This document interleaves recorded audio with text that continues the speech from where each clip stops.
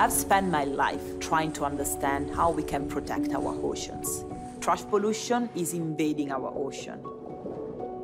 Almost 80% of the trash is actually plastic.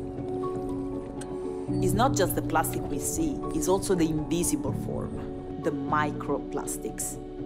They never fully disappear. We need to stop it at its source.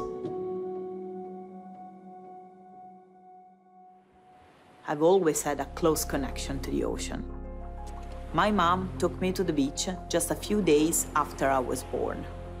It was during one of my first dives that I saw trash surrounded by fish. That's what triggered me to become a marine biologist. I use an instrument called Menta to collect floating microplastics. Microplastics can travel all over the oceans. They can be carrier of chemical compounds, which is an environmental problem. San Benedetto del Tronto has a special place in my heart. It's not just the town where I work, but it's also where I was born and where I grew up.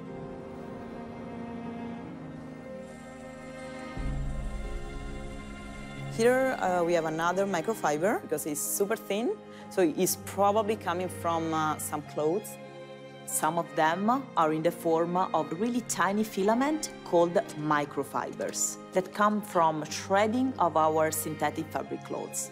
Every time we do laundry, thousands are released into our ocean. Samsung has designed a filter which can reduce the release of microfibers. In their washing machines, Samsung has a less microfiber cycle. The cycle reduces shredding and also helps to reduce microplastic emissions. I believe education and awareness is the best solution to reduce plastic pollution. Kids are the key. They have an open mind.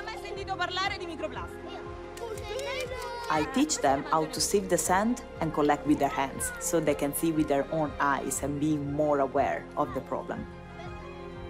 We need to preserve our ocean not just for us, but for the future generations.